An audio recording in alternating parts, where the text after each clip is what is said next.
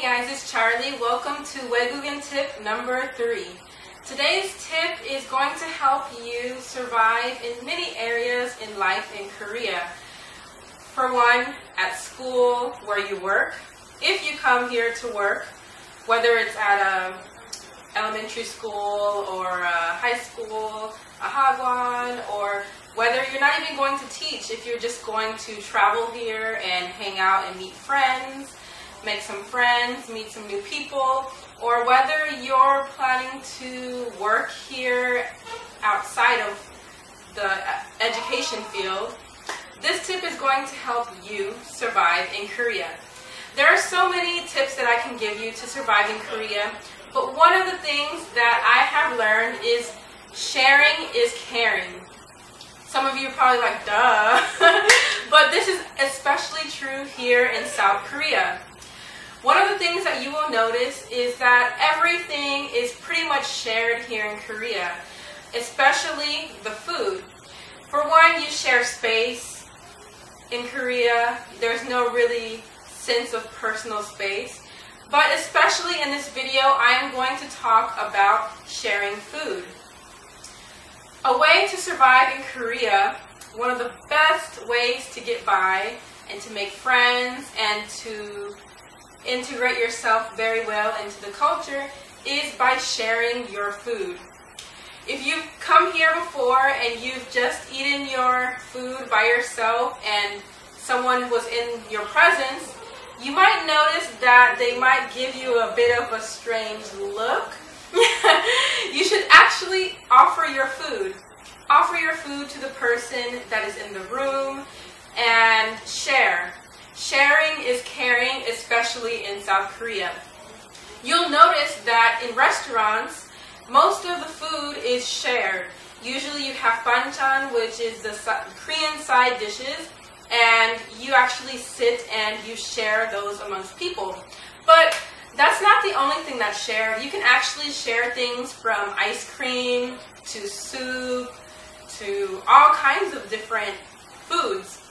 It's not just finger foods or banchan. You can share so many different things. In the US, you might have your own serving of ice cream and each person gets their own serving, but it's actually very common to have a serving that you share amongst 2 to 3 people, sometimes even 4. The main point that I want to dig deep into your brains is that when you have some food, especially at work or amongst friends, if you have something that you're going to eat right then and there while you're surrounded by people or someone, be sure to offer your food. This is especially important if you are planning to stay here long term, because it will make your presence and your experience a lot better. People feel more comfortable around you. When you share, you're just welcomed a lot better. It's considered kind of rude if you don't share your food or at least offer your food. So I have a tip. Sometimes if you offer your food, but you plan to eat it too, you just want to share, don't ask them if they would like to have some. Give them a piece, because if you offer the whole thing, they might think you're offering the whole thing and take the whole thing. Be sure to ask them if they would like some and actually give them some.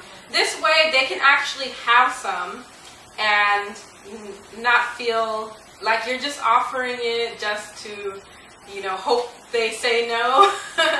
So actually take some and give it to them. Some people kind of get off at a bad start when they come to Korea, because they'll come to work or they'll hang out with some Korean friends and they'll have maybe their bag of chips or ice cream or something.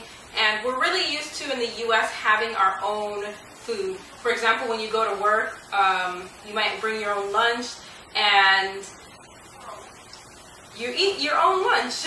That's kind of just how we do it. And we don't really give all of our food to people. But here in Korea, it's very normal to ask people if they would like some, you know, share your food. I know it kind of actually makes us Americans sound really bad, because now that I've lived in Korea for a while, it kind of does make sense that you would offer your food to people. It's just really a polite thing to do. So I have become used to offering my food to people. In the beginning, it might be kind of hard for you guys, because I know that we have this attachment to trying to eat all of our food that we either made or purchased or something like that. But be sure to offer your food. This will give Koreans a feeling of acceptance, like you want to be their friend and that you care about them because you want to make sure that they're eating, and things like that. Be sure to share your food in South Korea. It will give you a great start and a great continuation to your life and survival in Korea. I hope you guys enjoyed this tip. Please give it a thumbs up if you liked it and if you would like to see more. And be sure to leave a comment in the comment section if you have had any funny experiences with sharing your food. Thank you guys for watching and subscribing, and I will see you in the next video. Bye!